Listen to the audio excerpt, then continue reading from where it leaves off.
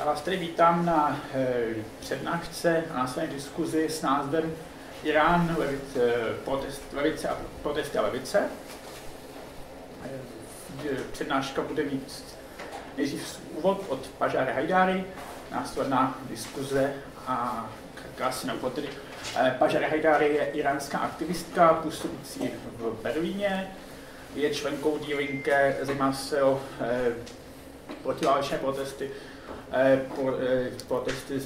odborářské protesty a dnes vám tady představí svůj úvod ohledně situaci v její zemi, konkrétně tedy hlavně zaměří na situaci na konci loňského roku, listopad, prosinec, kdy se konaly velké protesty proti vládě v Iránu a hlavně se zaměří na povahu protestů a vůbec jakým způsobem vznikly a proč tedy byly v současné situaci, jak když už tady probíhají rozprášeny a jaká je současná situace. Chtěl se zeptat nejdřív na úvod, kolik tady z vás potřebuje překlad do českého jazyka, jelikož ta přednáška bude v angličtině. Jak moc je to nutné tady překládat pro někoho z vás? Dobře, nikdo si nehlásí, tak jestli vám nevadí, tak bychom to zkusili bez překladu do českého jazyka. Kdybyste někdo potřeboval, tak já vám můžu tlumočit, kdybyste se jako necítili, tak můžu naštětat. Každopádně případně, kdybyste někdo potřebovali, tak překlad je zajištěn, tak se nevážíte obrátit. Já myslím, že můžeme začít. Yes, you can start. Oh, without translation, or are you going to translate? Without translation.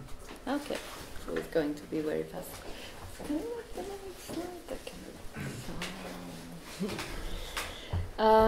In order to make sense of what is going on in Iran now, we need to go back and perhaps reread the contemporary history of Iran to contextualize the present moment. To do that, I like to start with the Iranian Revolution 1979. In the mid-70s, as a result of Arab-Israeli war, the oil prices soared and Iran's revenue increased 4 times respectively. This gave rise for high hopes among Iranians for a rapid and fast improvement in their everyday life. The Shah himself claimed that Iran is passing the gate of greatness and will become a great civilization. He was kind of making Iran great again, so as you know, like Trump has said in his way. Soon, the boom in economy, thanks to the rise of oil prices, saw its end and left the Shah with inflation and one of the worst countries in the world in terms of social justice. In words of Irish Marxist Fred Halliday, Iran was a sickening system of nepotism, bribery, and greed grew out of the rotten court system the Pahlavis had created. But which was made all the worse is the scramble for money that was unleashed by the rise of the oil revenue after 1973. In this context, the 1979 revolution was, among others, a reaction to the unjust rule of the Shah, his dictatorship and his pro-West policies. There were 3 major forces competing to win the heart and the mind of the people in the eve of revolution: Islamists, nationalists, and leftists. At the end, Khomeini, the leader of the reactionary branch, managed to monopolize the power by dividing and conquering his rivals. Here I want to talk about the leftist stand and how their miscalculation facilitated the rise of Khomeini to power. On the eve of 1979 revolution, there were a leftist worker movement that put the final point to the Shah's reign with a general strike, particularly in the oil industries, and occupied many factories in the post-revolutionary era. Moreover, they established several worker councils the so-called Shura, all around the country with the great potential of political intervention.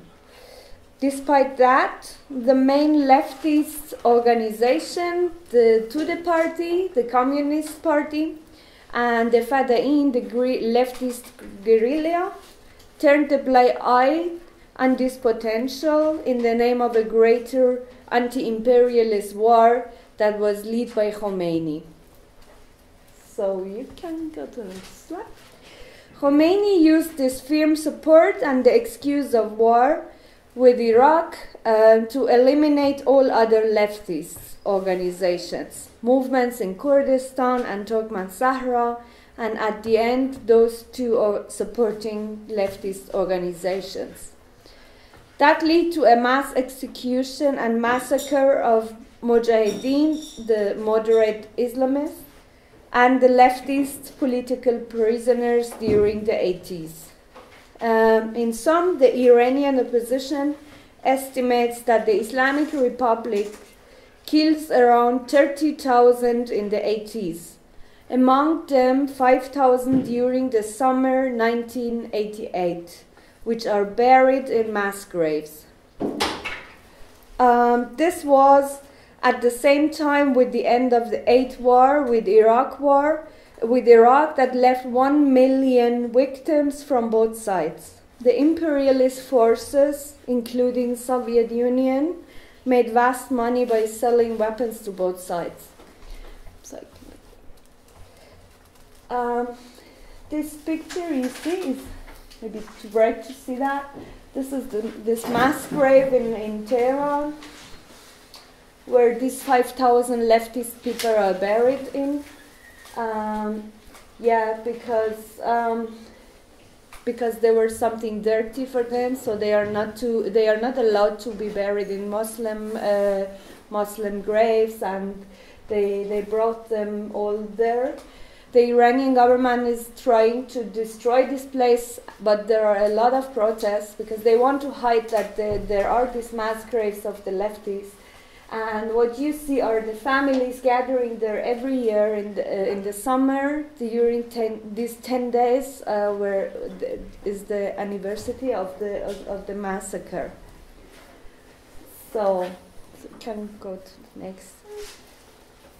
In the post-Khomeini era from 1989, with the leadership of Khamenei, a steady but continuous capitalist development and privatization of economy has been going on for nearly 30 years now.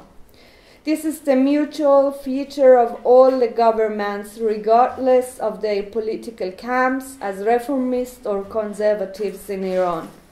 What unites all of them is economic adjustments in the light of the World Bank recipes. You should know that Ahmadinejad, for example, we will come to him later, got prizes of the World Bank because of his social cuts and privatization in Iran. The next. This is Rafsanjani, is the father of neoliberalism in Iran. He pushed for economic adjustment that resulted in the greatest inflation in the history of Iran. It was around 50% in his era. The reaction of people was a few uprising around the country that was brutally oppressed.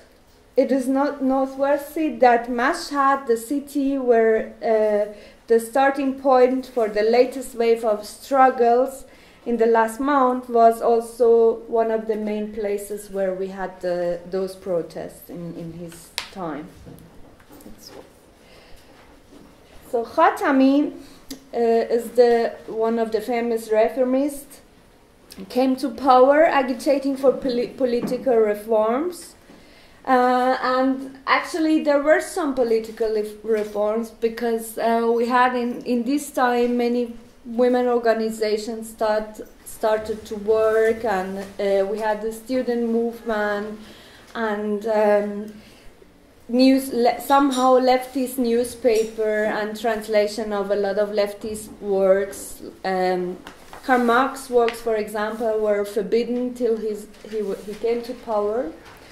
But at the end, what happened in his time was also the suppression of student movement and also consolidating of Khamenei's dictatorship.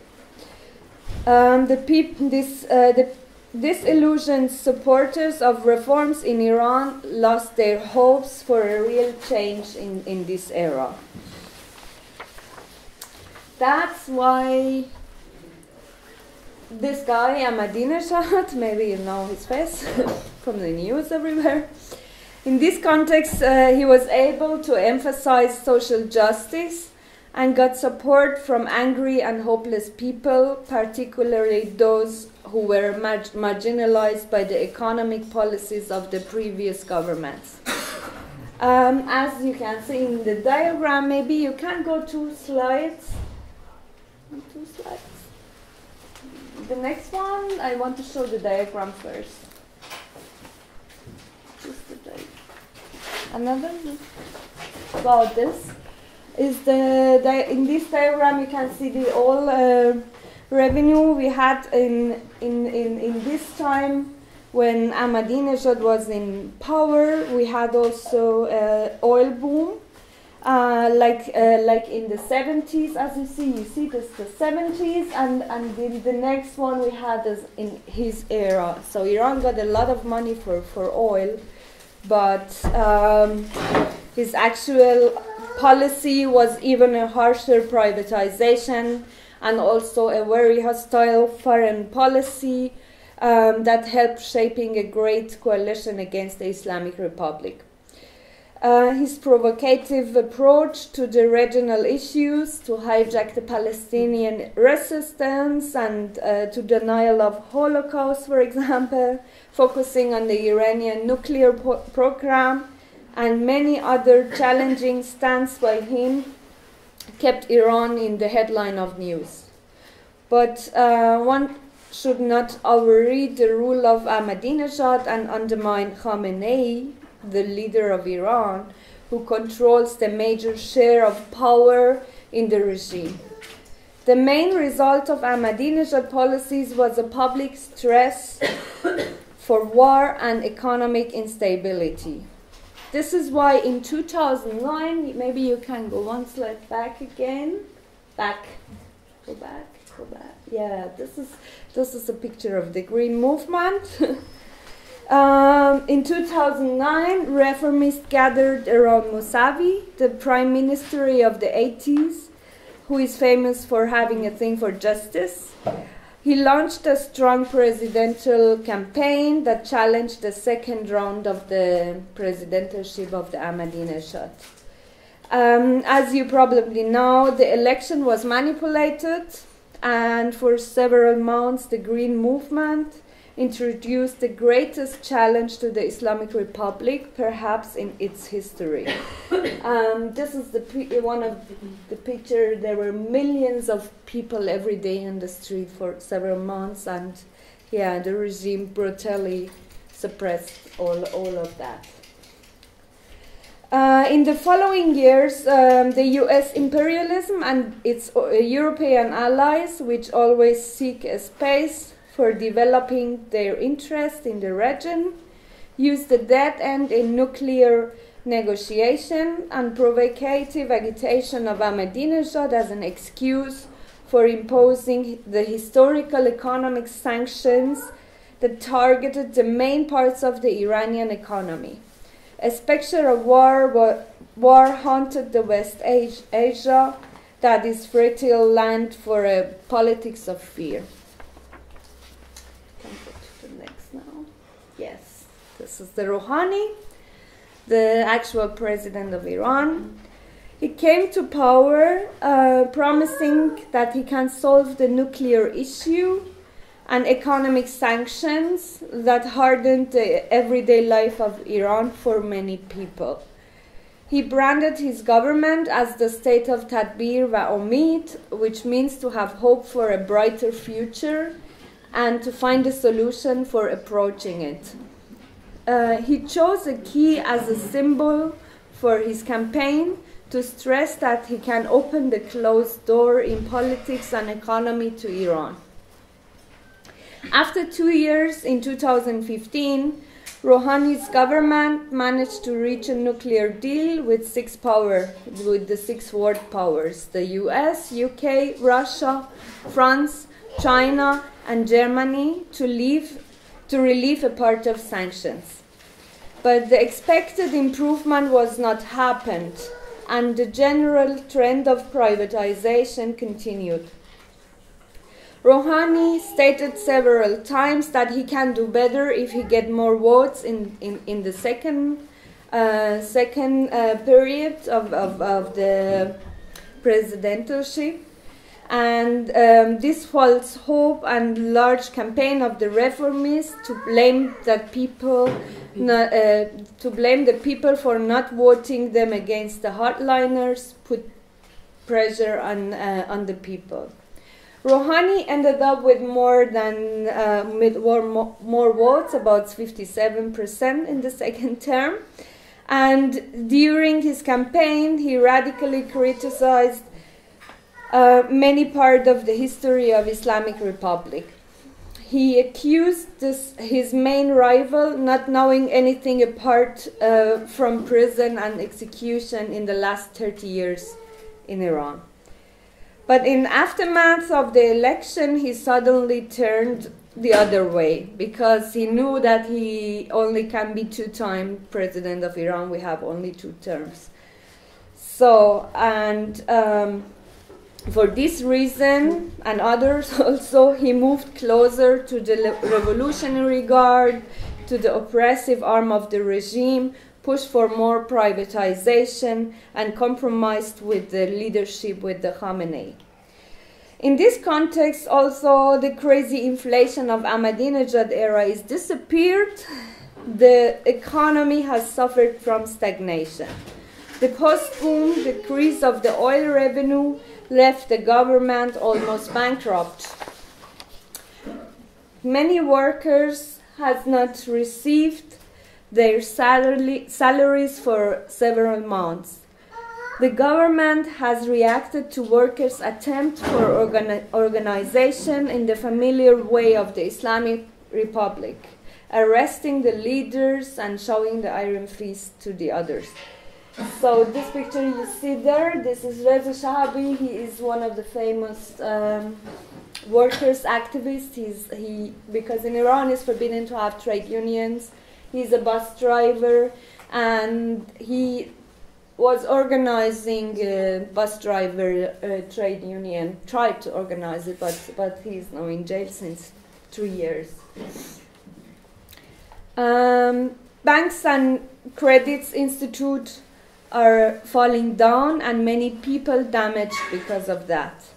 On top of all this are the environmental issues that threat the bare life of the people. One can witness the failure of the state, looking at rivers, lakes, dried land, and empty villages. But more important is the loss of hope for people. The false hope to postpone the confrontation with the reality is losing its power and people. Also, in line with neoliberal ethics of personal guilt, all political parties and reformists in particular ask people to work harder and deal with these problems at the personal level. So if they say if the rivers are dried, so don't use so much water, and if you're poor, you need to work more. So everything is something personal. People, of course, they can feel powerless if they see all these structural problems. But for many people, enough is enough. There is no one left to borrow money and no place to escape. There is no hope and no figure that embodied it. For them, no political camp in the regime is worse than the other one. They want to secure their basic needs as human with dignity. The protest started in Mashhad. Oh, what do you see, this picture? This picture, yeah, we can go back. I can explain what it is. This is a picture of these are the workers in a sugar fabric in South Iran, and this factory is on strike since many years because they don't get their salaries for many months, and then they stay there and protest. You can now go to the next. So this is the protest in Mashhad. I said where it started. This is the second city in Iran that hosts the main holy Shia shrine. This is a holy city.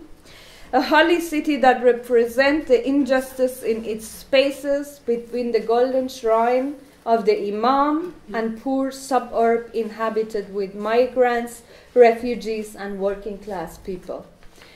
It quickly spread to 70 cities, the largest ever in the history of Islamic regime. People chanted many different slogans, from condemning all pro-regime parties to ask for their basic needs. The main difference of this latest demonstration with, for example, the Green Movement is it's not in favor for any branch or pro-regime political camp. It's not about an election or a reaction to an election. It's a movement for social justice that opposes the increasing military expansion of, you can go to the next, the regime aimed at dominating the region in Syria, Kurdistan, and Iraq, resulted in more war and sectarian problems, while its people has to struggle for survival. It's against the large financial support of ideological apparatus of the regime, from mosques to religious seminaries and Islamic propaganda, while there is less or no money for education, health, and saving the environment. The rage against the establishment in Iran is not yet fixed around any political group around the Iranian regime. Also, the Iranian regime tried to discredit the protests by claiming that the protests are controlled by the West. Then no wonder that Trump and Netanyahu also tried their chance for hijacking it. They priced this uprising for their own interest. But this should not provide an excuse for taking side with the Islamic State that arrested at least 3,700 individuals during this protest in the street, or raiding their homes, particularly leftist students, and killed around 30 people, some of them in the prison, perhaps as a result of torture. So, if I had 2 days ago in Austria, I was talking about this protest. In that point, I said that the protests are ended, but during my talk in Ostrava, people were protesting again on the street in several cities. So I went to the hotel and I was seeing the pictures, and a lot of cities, people went to street, and you see this girl was in the first day in Tehran when we had this protest weeks ago. He took off her hijab to protesting hijab, and 2 days ago, where we had this protest around the country, a lot of women did that. This is somehow a symbol of women liberation in Iran now during this last protest. There are a lot of new pictures with a lot of other women who took their scarf and put it on something, and yeah, it goes viral. So this is the situation in Iran, and I had some stuff about. I don't want to talk about it, but I think because in Czech Republic maybe we don't have these issues. What we have in Germany with the German left, so some of them are somehow they call themselves as anti-imperialist, and they think Iran is an anti-imperialist country because Iran is opposing US. So they don't talk about the protests, they don't support the people protest, and somehow they are supporting the Iranian regime in this way. And there are also the other one who think that in favor for the people there should be a regime change project or military intervention and even harsher sanction to Iran. So these all you can see in the leftist debates what we have there. I don't know how it is here, but I will know it later. So this is what I tried to show. You can ask questions if you like, and I would answer. Yes. Thank you.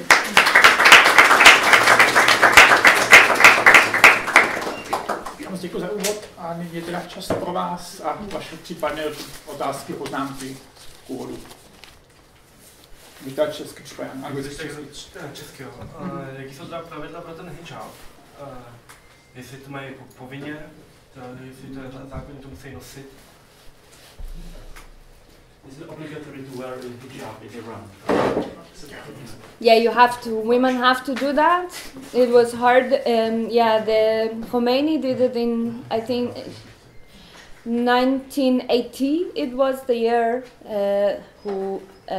when they forced the women to wear this.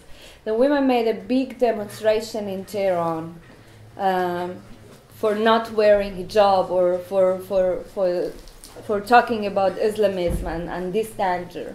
And the problem is that a lot of leftist people said, no, these are some second issues. First we need to fight the imperialism and so on, and then after that we are going to talk about women issue.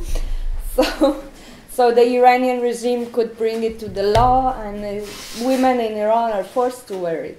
But since many years, I saw the pictures and I know that it was before you had to cover everything, but now they only have the small stuff here. And yeah, they use every situation to oppose it. Yeah. Potřebujete to přeložit, nebo?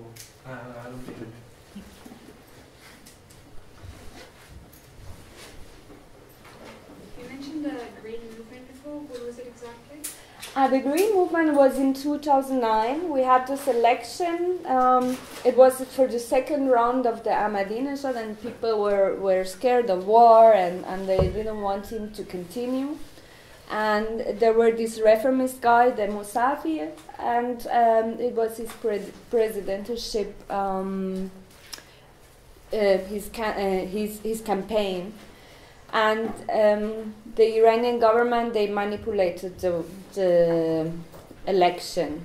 So the reformist guy is still arrested. The candidate he's on home arrest.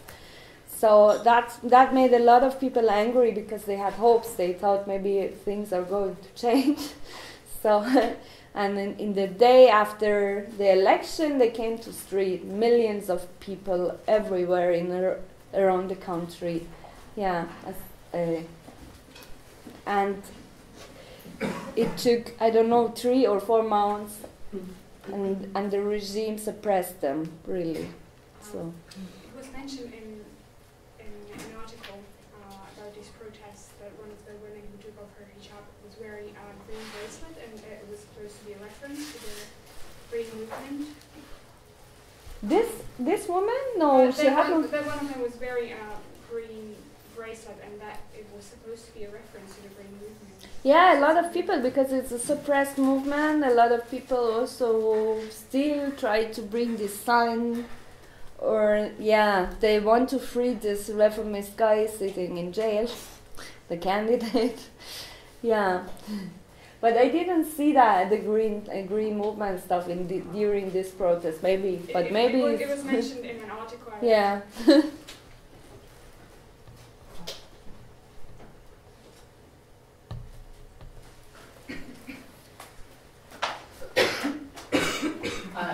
So I'll ask, what is happening with the protests right now? Yeah. We thought the protests are ended because 2 weeks it was suppressed. They arrested 3,700 people and a lot of leftist students. But 2 days ago, people demonstrated again. They went to street. So it's still kind of Yeah, because you know their aims are not answered. The situation is horrible. So as long as this is their situation, they are going to protest again. Maybe the Iranian regime, of course, try to oppress it like he do it every time. But this is something surprising that is continuing. Yeah, 2 days ago I was talking, so the protests end, but it's going to be there again maybe, and then in this time it was there. So, and when looking at it from the outside, I'm from the United States. How do we know that my country isn't manipulating it, or that your country isn't manipulating it? I mean, is there a way of testing for authenticity? Is there something to read? Yeah, there are a lot of activists who write it, and they put their pictures and their stuff. And this protest is not, it has no leaders, and people just went to street without an organization or something. So, and they post everything what they have. So I think that's why you can believe it. Of course, the Iranian regime tried to say it's pro-West, and the USA is organizing. It smells like a tulip revolution. Yeah. It looks like a pattern that we can recognize. Yeah, I don't know if it's going to be I'm just seeing what it looks like. Yeah, this is not a revolution, of course. It's too small for that. If you want to have a revolution, the oil industry workers have to quit their works, and everywhere you need that, the teachers and so on. So maybe it's going to be a one. I don't know. So the revolution never says that it's coming, so it happens. But people have hope. A lot of people think that's the end of the regime, because people are coming to street without any organization, or that anyone tell them go to street or do something. Yeah.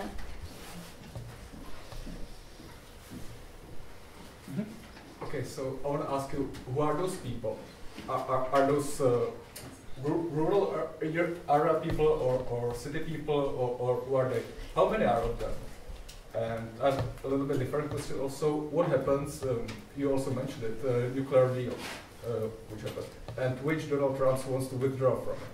What happens if that happens? What will be Iran's reaction? And because one of the foundations of Iranian Revolutionary Guards is to destroy Israel. Israel doesn't want to allow that. So who strike first? Yes, of course. 2 points. Yeah, these people who went to street this time, indifferent to the green movement, these are really poor people from small cities. A lot of cities I've never heard about it, that they are existing in Iran. Very small places. And a lot of poor people. So it's not the middle class wanting political reforms. So these are really poor people who want economical justice, and so they are there for social justice. And so this is the difference this time. And about the nuclear issue. How many? Sorry, excuse me. How many of them are they? Like thousands, 100,000? Yeah, in the street. I don't know. How many people are protesting? Yeah, some million people, because there are 70 cities, all around Iran. This is something we hadn't in the Green Movement, for example. It was only the big cities. There were millions of people on the street during the Green Movement, but only in some big cities. But this time you have a lot of cities around Iran, so millions of people coming out. And the other question was the nuclear deal stuff. Yeah, Trump made this threat, like other stuff he do. And yeah, if this happens, it's going to be really hard for the people in Iran. If this deal doesn't work, they are going to make harsher sanctions. And the point is that the sanctions only harm the people, the normal people life. It's not that the government have trouble with that. People can cannot get the medicine, and the students who are studying outside cannot get money from their parents because they are not allowed to have a bank account or making money transfer. So even the airplanes who wants to go to Iran, they are not allowed to get enough kerosene, so they have to make stop. So, for example, my best friend, she had, during the sanctions, she had cancer. She was a student in Germany, and I wanted to send her back to die there with their family, but the Iran Air told us they cannot do that because they have to stop in Vienna or somewhere else to get kerosene, because it's not allowed because of the sanctions. So it would take not 5 hours, it would take 8 hours.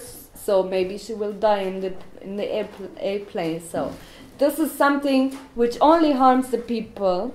The Revolutionary Guard and the government makes a lot of money with that, and the black market bringing medicine to Iran because it's sanctions. Yeah, if this happens, it's going to be really hard for the people, and I hope it doesn't happen. And yeah, of course, Israel itself is a is a nuclear power. Is the one of the with Pakistan, I guess, these are two nuclear and India are the nuclear powers in the region. And yeah, if you look at this, that Iran could harm Israel, this is just a joke. Iran has no real power for doing that. Of course, he says it always, and they use it as a political material for get support from the people. So as we saw, Ahmadinejad for denying Holocaust because he thought I want Islamist power to support me. So we had the Iranian-Israeli circle in Berlin, and we worked also on this issue against war, sanctions, and this threat which was there. It was also because Israel wanted to talk about war. It's better to distract the people to talk about the war in Iran than the Palestinian issues, for example, or the horrible economic of the Israeli people living also in Israel.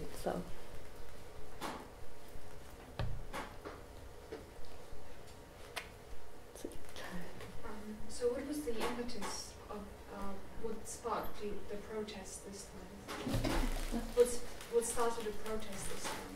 Yeah, some people say that it was it was the hardliner in Iran who wanted to start this protest to show that the reformist president is not able to govern and so on. But the people used us. They went to street without any, because they had a lot of months of not getting salaries, and they had hoped because they thought we had this nuclear deal, so the sanctions are relieved. So why is our life so horrible? Why don't we get the money or that? Because we had in 1 week the price of egg or bread, because of the inflation, it was 10 times more. So the people are just hungry. They couldn't get it anymore. So they went for protesting, and they used Telegram and a lot of social media for connecting. And we had those protests in Mashhad. First, people went to street, and then in other cities, people also went to this in front of the government places and said, "So first, we want more money, and everything is more expensive." And yeah, and we saw it everywhere. It was crazy. Yeah. Are there any restrictions on social media in Iran? Yeah, 2 days. The Iranian government shut down the Telegram, the social media people used for connecting and making the demos. But it was only 2 days because they used another social medias to show, the Iranian government is shutting down this thing, so they had to open it again. So They use Instagram, Facebook, and everything. And there are a lot of activists who also make proxies. So if the Iranian regime is closing Facebook or shutting down some spaces they are using, they use these proxies. So they will always find a way. So things has changed really in this point. Yes. So those demonstrations are still soaring, or are they over the peak, sort of? What's your judgment? If yeah, I don't know what will happen next days. Now 2 days ago they went to street again. Today I didn't hear anything. I don't know. It's going up and down because the regime is arresting a lot of people also. So. And they just go out to the streets waving their signs and transparents and. Yeah, just chanting without transparent. Yeah. They're just angry. Go to street and start chanting, and then bring a picture of Khamenei and burn it, and a lot of crazy things happen. Yeah. Are there some clashes with the police? Or yeah, definitely. Yes, a lot. Some violence? Yeah, yes. A lot of people are dead. Also, 30 people, as I said. Yes. Yeah. This definitely they come with their motorcycles. The police is coming with the motorcycles and pepper spray and everything, and yeah. But the people are beating them also. Yeah.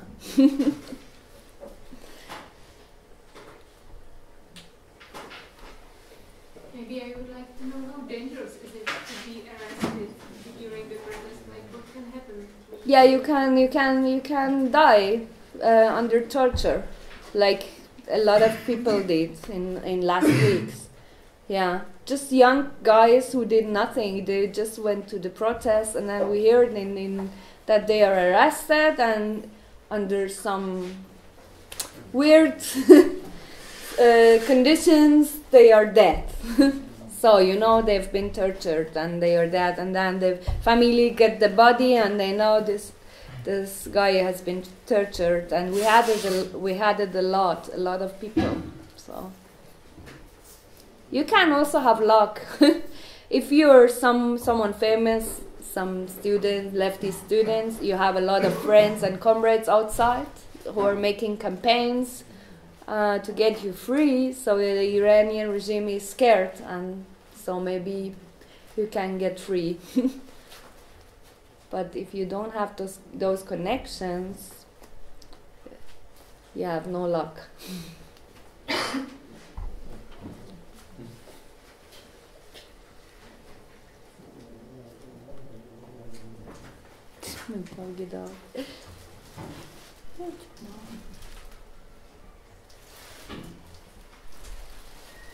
What kind of sources do you use to learn about these current events? Is it only your connection with the other activists? Yeah, with Facebook and other social media? No, we have also some news website, leftist news website of my comrades who are making this. We have a lot of friends and comrades in Iran, and they put everything there and send emails, and yeah, you can use BBC or so, and we have even a radio in Prague, the Radio Farda, but these all are not so lefty, so you can't find any mainstream news and debates there, but there are also Maidan as one of the leftist places where I get my information, because I have comrades who write there. So. I'm sorry if I'm asking something which was already answered, because I arrived a little bit late, so tell me if I'm asking again. No problem. My first question is about the public support. Is there a big public support for these demonstrations? Because you said, and I also read it in news, that it's mostly poor people who are demonstrating, so it's not just political reasons, it's economic or existential reasons. So I'm interested if there's like a big support, and also because the reason is different, it's like a really crucial question if bread is becoming so expensive and so on. So do you think it may develop in something like really big, like I don't know, big demonstrations, or maybe revolution or something? I don't know.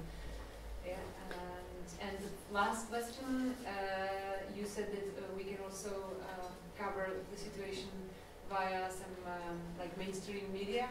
Can we believe in what we read there? Is it like is it true what we read, for example, on BBC or whatever? Yeah, it's somehow true.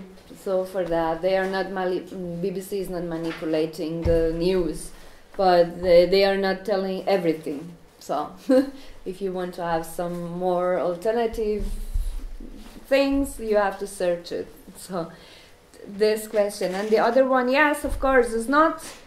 You have, for example, in Tehran, the capital of Iran, there were also a lot of students on the street, and as you see, the women and so on, and this turns to also a political action. It's not only for social justice, it's not only for poor people.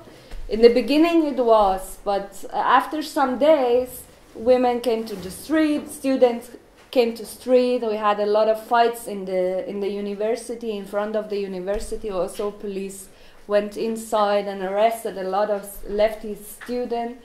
So the public support is growing, definitely.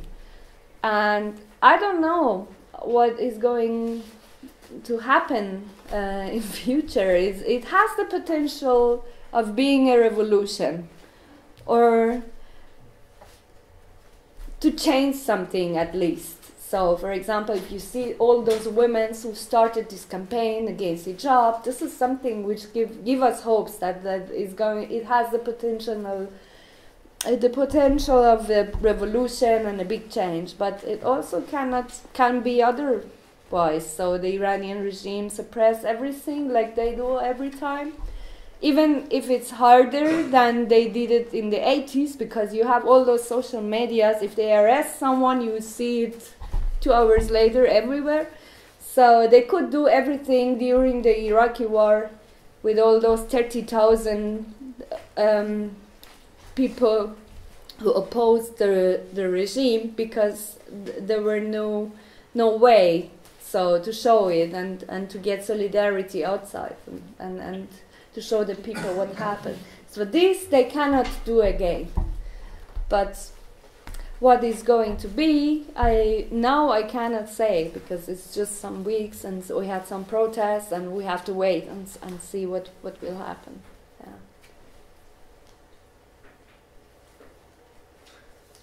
Okay, so what's BBC not saying? You said that they're not saying whole stories. So what's BBC saying and those outlets not saying? Yeah, for example. Okay, sorry. Okay, no, go ahead, please. Yeah, for example, about all those, they get their money in UK for doing the news, because we have a BBC Persian also. I'm talking maybe about this part of the BBC which I'm reading. And of course they are not neutral. They have all political interests in Iran, all those countries around the world. So you have always this difference between leftist media, which also talks about the leftist movement somewhere, and you don't have it in the mainstream media. For example, I don't know if it's important for BBC that you have student organization or lefty students who are translating stuff and organizing and so on. This is something they are not interested in to talk about, so you can find it in other spaces, so alternative leftist spaces. Okay. Yeah. Yeah, I have one other question. Do you think that those protests could be potentially sparkled by also the fact that Iranian government is focused on foreign agenda instead of domestic one? Yes, in also. Syria, in Arab Peninsula and so on. Yes, also, this is also a problem. People chanted also against that, against this military intervention. Yeah. And you have it, Iran has military intervention in Syria, in Kurdistan is the horrible one, in name of fighting ISIS, is fighting Kurds, and also in Yemen and in Palestine, and you know everywhere in the Middle East they want to be a power, and people know it because the expenditure of the military expenditure is somehow in the same level like those in health or and other stuff, social stuff. So the people see that, and is also a problem. Yeah, definitely. Could you talk more about Germany? You spoke in passing about how the German left is not able to deal with what's happening in Germany, in Iran now, and your experience with that. And underneath that, I really don't understand what is Die Linke, but I saw your name associated with that, so anything you said would be new to me. Yeah, the Linke is the left party, the leftist party in Germany, and it's something plural. So you have a lot of Stalinist people, but also new left and anarchists and a lot of leftist fraction. You have all of them in the party. So, and that's why you have also those debates. There are those Stalinist ones who think the enemy of the enemy is my friend, so Iran is fighting USA, so it's an anti-imperialist country, we have to support it. So they don't talk about the protests in Iran, or don't say we have to show solidarity with the even not with the workers. So this is something weird, because as leftists you always show solidarity with the workers' attempt for organizing or protesting. So, and on the other hand, we have those people who think Iran is a danger for Israel because of the German guilt. We have to bomb Iran, so we don't have this danger anymore in this era. So, this is... What efforts are there to change that? It sounds like a very ineffective combination of interests. Yeah, but you have also other people. Yeah, you have a lot of other people who show solidarity with the people in Iran, but this is something between all these sides. Yeah, they have to always deal with all this both sides. So, people who want military intervention and people who want to support the Iranian regime. This is really crazy. This is really crazy what we have in Germany. But there are also a lot of people who support. They are making events and come to the demonstration in front of the Iranian embassy. So we have also the support of German leftists. Yeah. Maybe a silly question, but do those people want to change the regime, or do they want to make the regime to make things right, like to bring them bread and work and salary and stuff like that? Yeah, this is in Iran. You mean in the protests, yeah? Yeah. Yeah. This is something weird. In the beginning, it was just because they wanted to have those change. And then, after some days, we saw, Khamenei is burning in the demo, and they say both sides should go away, we don't want you anymore. So and this is something, yeah, it changed to a revolutionary point. Yeah. So is it sort of another Arabic Spring? Or? Yeah, maybe, yeah. Yeah, it's very similar. What happens there, yeah.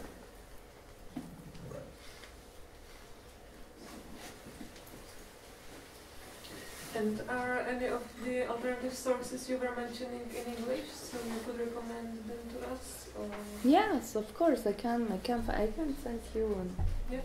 Thank you. There are some English spaces you can use also. You mentioned earlier that this was a really spontaneous movement, and it was not connected to any group or political party or anything. Yes. So the first thing is, did these demonstrations somehow generate some faces, some potential leaders, or some... No, they don't have. Still, until now, they don't have. They have no leader. They are just people coming to street. Do you think it's a good or bad thing? Yeah, I don't know. You know, it's good to have organization, to organize yourself. So it doesn't mean you have to have a leader. So you don't need a leader for organizing yourself. This is something which, if the Iranian regime oppress the protests, and you don't have organization between yourself, all those people who are protesting, you cannot gather again if you do this. But on the other hand, it's okay because they are not hijacked by any political party or you know, reformist campaign or something else. But you need an organization. The people need to get organized for continue. Yeah. Till now, it's just some weeks. They have nothing. You have, of course, a lot of those workers who try to make organizations. They are also part of these protests. So they are arrested, and yeah, but they are not the leaders of those protests. It's not led by anyone. Maybe there are faces and leaders, like some people to be focused on some like opinion leaders. I mean. Yeah, they don't have still. Yeah, they don't have. This is the difference to 2009 when they had two leaders, reformist leaders.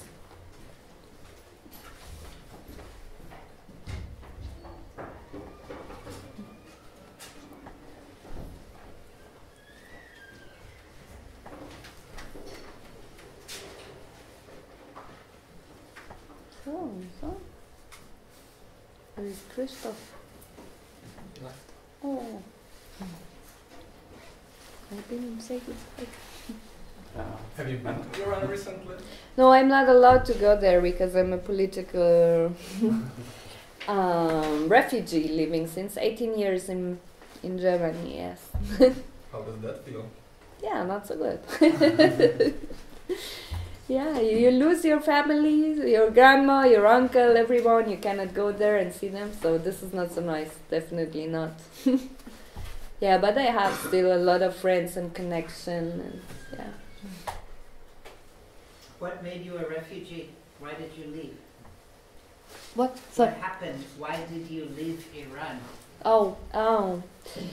Yeah, because my family is a leftist family before I was born, my parents, so, and my father was executed also in the 80s because he was a leftist, and yeah, we had to leave the country because of that, because my mother couldn't work and she wasn't allowed to do anything, and yeah, I didn't have had papers for go to school till I was 7, so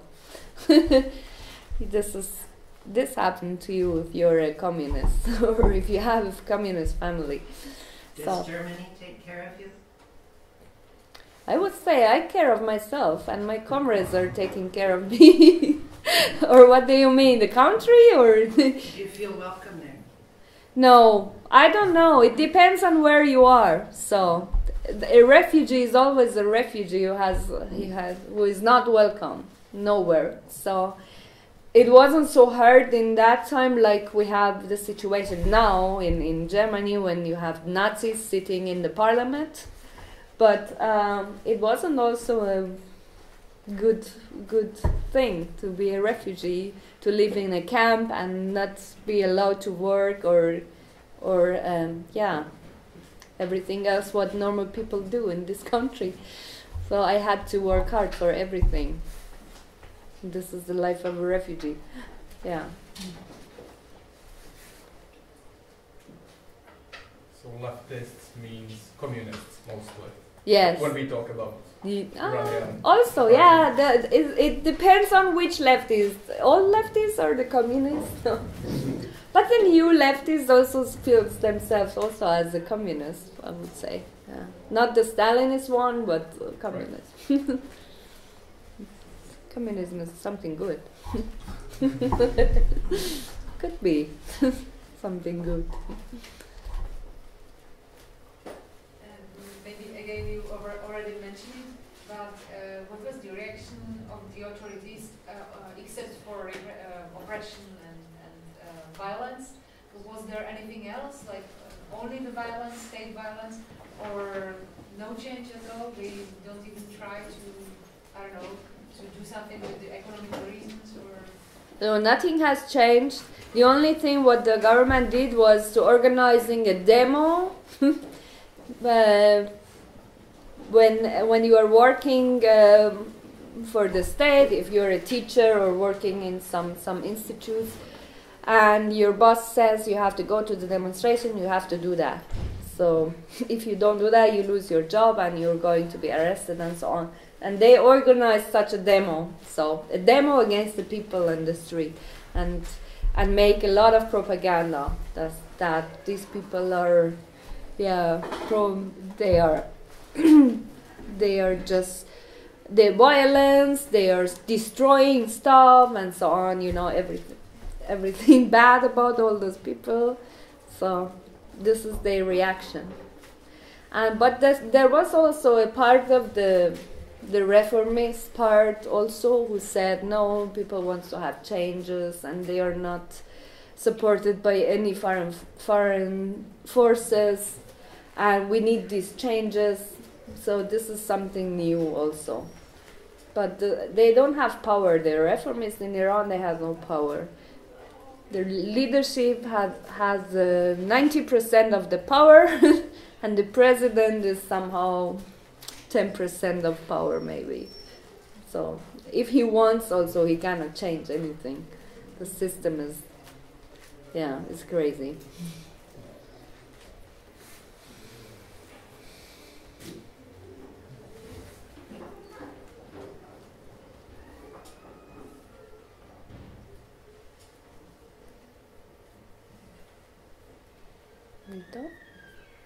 OK. Nemáte nikdo další otázku? Komentář? Výborně. Maybe one more. As far as I know, Iran is taking part in some conflicts abroad, like Syria, Yemen. So how do the common people see this support? For example, the fact that there are some money going from the government to some conflicts which are simply abroad. Yes, they have this in the Iranian parliament. They had, I don't know, $8 million, for example, last year. They wanted to expand for the fight against ISIS. So people know it. If you hear the news, you know, oh, we are going to fight against ISIS in Syria. And of course, they do a lot of propaganda. If you watch TV, you see every day what happens to Yemen and how hard it is, and that the Iranian regime have to support them. And the people are asking themselves, and who is supporting us? You are suppressing us and you want to free other people? This is something crazy. Yeah, but they see it in the newspaper, you can read it. It's not hidden. So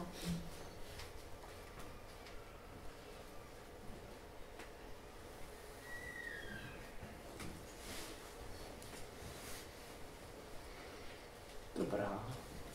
Žádná další otázka? Tak bych vám všem moc rád poděkoval za to, že jste přišli. Pažáre bych rád poděkoval za její úvod a za debatu vám všem. A jenom pro ty z vás, kteří by chtěli dostat informace o tom, co se bude dál dít, jaký debaty budeme dál organizovat, tak tady u kulatého stolu je potom kontakt list, tak se tam můžete napsat. A zároveň budeme rozesílat teda odkaz na video a třeba nějaký ty odkazy, o kterých Pažáre taky mluvila. Takže pokud máte zájem, tak se tam můžete zapsat, jak se tam můžete koupit časopis Solidaritu a nějaké další naše publikace, a za což budeme moc rádi, protože peníze za ně půjdou na tisk dalších. A pokud budete chtít, tak Pažáre tady bude ještě k dispozici, taky můžete neformálně. A díky moc všem, že jste přišli, a budeme se těšit na setkání zase při nějaké další příležitosti vzhledem k naší vládě, nově se rodící, ale znovu a znovu, jistě těch příležitostí bude hodně i na domácí scéně, takže díky moc ještě jednou.